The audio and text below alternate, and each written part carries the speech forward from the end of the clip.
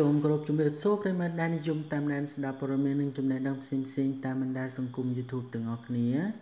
ថ្ងៃនេះ Channel ខ្ញុំបាទសូមជូនព័ត៌មានថ្មីមួយក្រោមចំណងជើងថាលោកតាន់គឹមសួរសុំទោសបងប្អូនដែលលោកដកថវិកាពីមូលនិធិដើមកូនឈើទៅជួយប៉ូលីសក្លាហានពីព្រោះគាត់កំពុងតែខ្វះខាតថវិកានៅក្នុងការព្យាបាល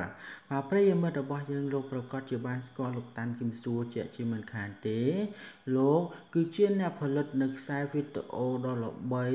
មកហើយខ្សែវីដេអូភាគច្រើនជាខ្សែវីដេអូនៃការអប់រំផ្សេងនៅក្នុងបណ្ដាញបាទទំនាក់ទំនងសង្គមមិនត្រឹមប៉ុណ្ណោះបាទលោកក៏ជាអ្នកដឹកនាំ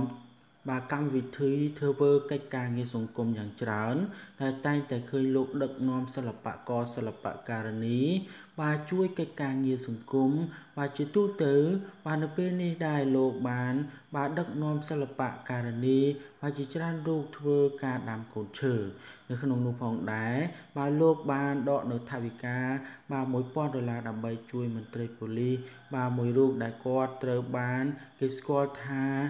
បានចូលទៅជួយប្រជាពលរដ្ឋរហូតដល់មានលបុះខ្លួនឯងនោះបាទដូច្នេះកុំឲ្យប្រិយមិត្តរបស់យើងរងចាំយូរសូមមេត្តាជួយ Subscribe និង Like Subscribe រួចហើយកុំភ្លេចចុចនៅសញ្ញាកណ្ដឹងដើម្បីទទួលបាននូវព័ត៌មានថ្មីៗបន្ថែមទៀតអំពី Channel ខ្ញុំបាទ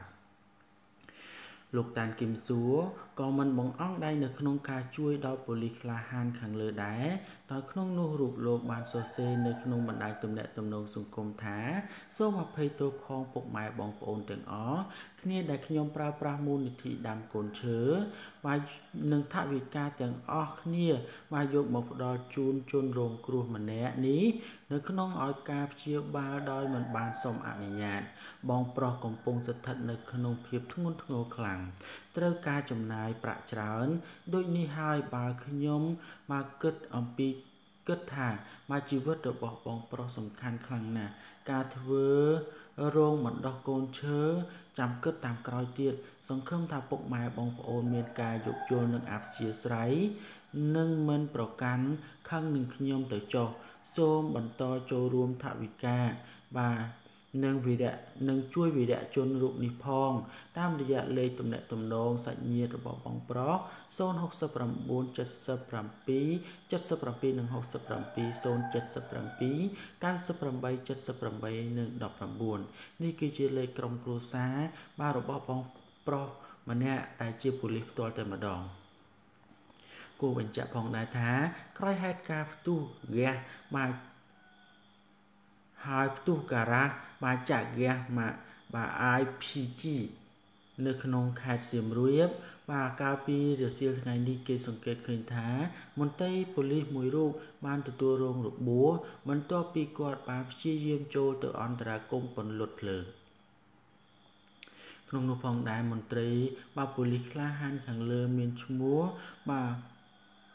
ហូតមូនីពិសាទត្រូវបានភ្លើងឆេះរៀលដាល់ពេញខ្លួនប្រាណហើយពេលនេះត្រូវបានក្រុមគ្រួសារជនរងគ្រោះបានបញ្ជូនទៅធ្វើការសង្គ្រោះបន្ទាន់នៅមន្ទីរពេទ្យខេត្តឧបលប្រទេសថៃ